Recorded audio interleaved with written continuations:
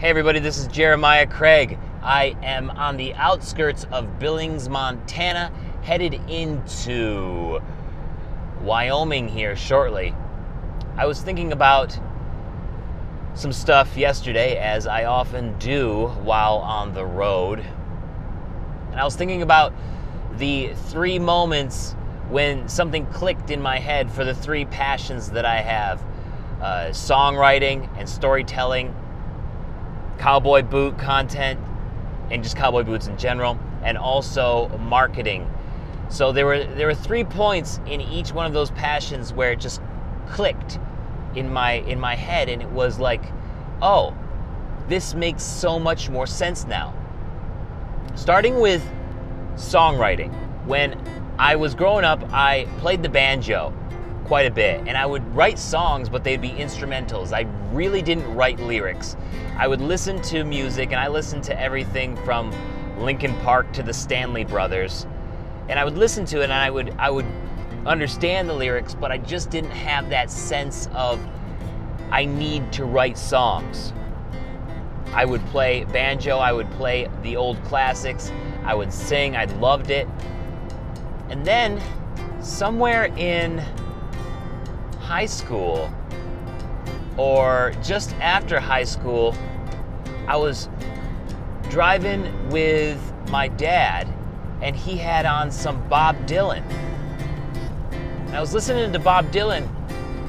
It was I Want You by Bob Dylan. It's a great song. And I was thinking, songs can sound like this? Lyrics can be like this? And it was just a switch in my head. It was college. It was after high school, because I wrote my first song at the Monroe Community College. And I heard Bob Dylan in the truck, and it was so awakening. I could bring in all of the things from poetry into music and mix that with banjo and guitar and harmonica. It's like I had this click, exactly what this whole video is about, that click moment. And then I started writing. And when I started writing, after that click, it sounded way too much like Bob Dylan. Like, if you listen to the first four albums that I made that were just like on my computer with the worst computer mic that you could imagine, it was not mixed at all, it sounded like crap, I sounded like crap, and I basically sounded like Bob Dylan, a really cheap, bad Bob Dylan. And I still have that music, but I haven't released it or anything. It wasn't until I started playing with the Jack Swift Band, and around that time, that I started to break away from that sound and bring in more influences, like the Dave Matthews Band, because the jam band, we were really influenced by that kind of sound, because that was popular then. But it was that click, and that's what made me want to write songs, was listening to Bob Dylan.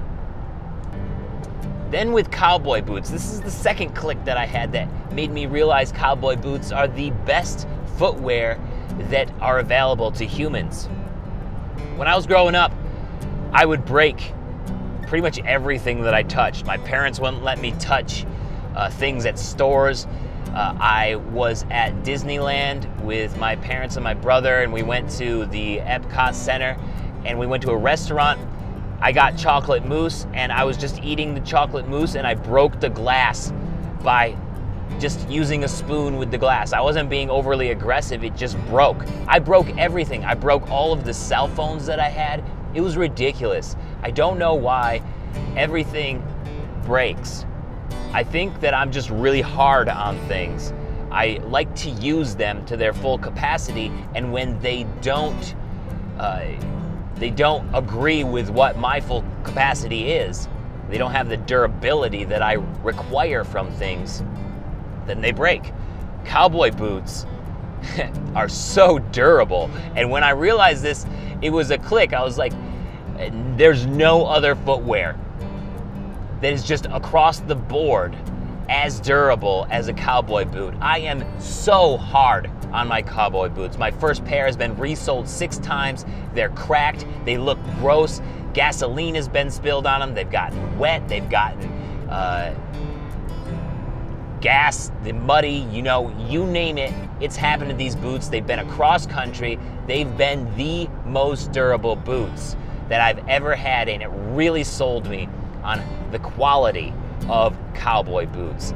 That was the click, was when I went on tour with my boots for the first time with the Jack Swift Band. They had already gotten cracked, and Daryl Brown Sr. helped me shine them up before the Cleveland show, and I realized cowboy boots are meant for this. Cowboy boots are meant for people like me who require a high quality product that they know will not break no matter what they give it. Thirdly, the third click that I had was in marketing. Now, when I started doing marketing, I did social media, and that's it. Pretty much a little bit of traditional stuff too. I was working for telecommunications companies, I was working for education companies, and it was just social media all the time. And then I stopped doing social media and I went into search engine optimization, just doing like little data pulls here and there, trying to pull some data from Google Analytics, from SEO Moz, from Ahrefs, Majestic, you name it, putting together these SEO reports and doing some link building, keyword research, these things that are just done behind the scenes in content marketing or even just for our website. And at one point when I was doing keyword research and link building, I was able to connect it back to my social media experience, and I realized that content is in the middle of that. You have nothing. You do not have social media, or you don't have links or anything SEO if you do not have content. And when I realized that, I was like, I want to do content.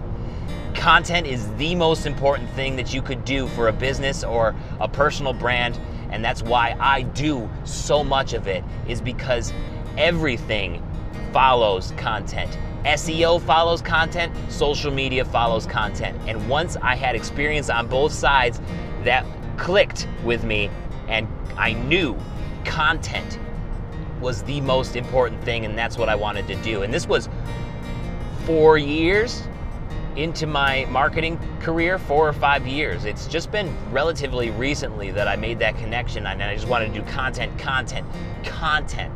all the time. I love it. And across the board, there's the story, right?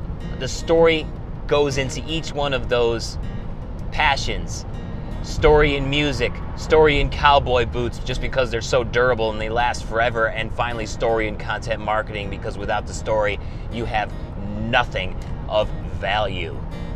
Those are my 3 clicks that I've had in each one of my passions. Have you had any of those kinds of clicks in any of your passions? Let me know in the comments. Thank you so much for watching today. My name is Jeremiah Craig. Peace, everybody. I'll see you later.